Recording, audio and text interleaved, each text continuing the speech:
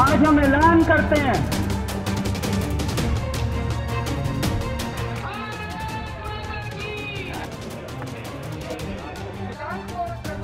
2000 में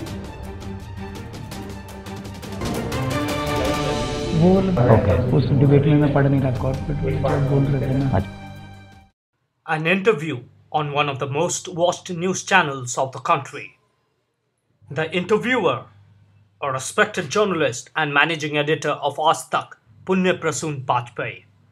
The interviewee, Aam Aadmi Party leader Arvind Kejriwal, who proclaims himself to be the most righteous and moral of the political lot.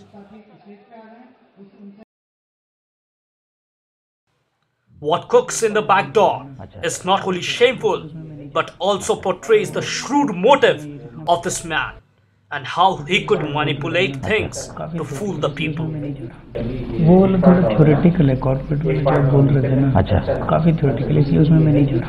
अच्छा, तो वो एक तो उसमें ये जितना मिडिल क्लास है वो एंटी हो जाएगा कि हम प्राइवेटाइजेशन के खिलाफ हैं, कंपनियों के खिलाफ, वो मैं इसलिए मैं उसमें नहीं आ रहा। उस डिबेट में मैं पढ़ नहीं रहा था जानबूझ के, बाकी कुछ। और ये जो हाशिए पर जो 80% समाज है, इसमें बोलेंगे, इसमें अब आ जाइए ना, उसको वो बैंक तो वही है असल में देश भर में। बिल्कुल। और ये भूल गया मैं, उसमें वो सब अगर हम उनके लिए कर रहे हैं, ये नहीं कहना चाहता कि ये सारे प्राइवेट वाले कर रहे हैं और कोई भी सरकार आ जाए प्राइवेट से कमीशन लेता है, तो ना हम पूरे प्राइवेट सेक्टर को नकार देंगे। वो मिडिल क्लास बहुत क्रांतिकारी, बहुत ही क्रांतिकारी हो गया। उसी को ज्यादा चला दीजिएगा। नहीं वो चलेगा। अरे वही हम तो मैंने भगत सिंह वाला हिस्सा जो है तरीका चला, बड़ा रिएक्शन आएगा, बहुत रिएक्शन आएगा भगत सिंह वाले पर।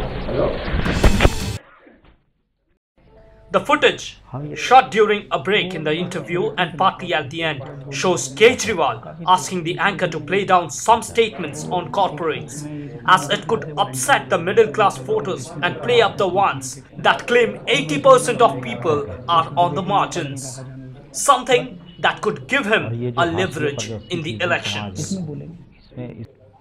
Kejriwal's comments have put a question mark over his realist stand on privatization. What he had said at the Confederation of Indian Industries recently. Kejriwal had said he was not against private business. However, as Chief Minister, he had overturned Sheila Dikshit's decision to approve FDI. That both he and his party chose not to react on Monday has only given rise to speculation. AAP leader Sanjay Singh only denied the allegations on Monday. प्रचारित करने के लिए, प्रसारित करने के लिए, channel पे दिखाने के लिए अरविंद केजरीवाल कतई अनुरोध नहीं कर रहे हैं। और कोई भी अच्छी चर्चा हो, कोई भी अच्छी बात हो, उसको आप बार बार रिपीट करते ही हो। आप भी करते हो, हम उसी को कह दे रहे हैं कि आप इस चीज को बार बार दिखाना, हमारी कही हुई बातों को आप 10 बार दिखाना। आप बाहर तो कॉर्पोरेट के खिलाफ हैं, लेकिन इंटरव्यू में बोला जा रहा है कि नहीं, कॉर्पोरेट के खिलाफ नहीं बोलेंगे। हमने बार बार ये कहा कि हम उन कॉर्पोरेट्स के खिलाफ हैं जो देश के अंदर लूट और भ्रष्टाचार में शामिल हैं।